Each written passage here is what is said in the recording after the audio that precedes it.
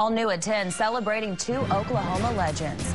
A nationwide gathering in Claremore today to honor Oklahoma boys Will Rogers and Wiley Post. Families came out to hear the impact the two had on the Sooner State. 2 News reporter Asia Vickers joins us to tell us about their legacy. Asia. Well, many families gathered on the Will Rogers Memorial Grounds to honor Will Rogers and Wiley Post.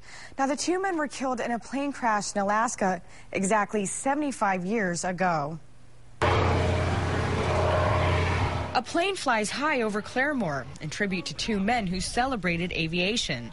Rogers' great niece, Coke Myers, is one of 3 relatives to help lay a wreath on his tombstone. She says the service reminded her of Rogers' memorial many years ago. Her emotions ran high. There was a big crowd, and then they had the horse with the saddle and the boots turned backwards and empty saddle and all. And so all those memories kind of came back all of a sudden.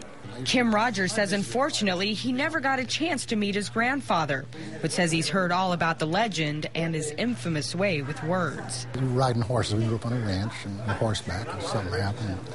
Dad would always say, well, you know, Paul will tell you if you want to stay on longer, sit further back, you know, and just stuff like that.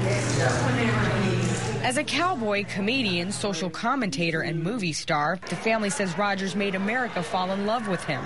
Post also had numerous achievements under his belt. He was the first pilot to fly solo around the world and helped develop one of the first pressure suits, among other things.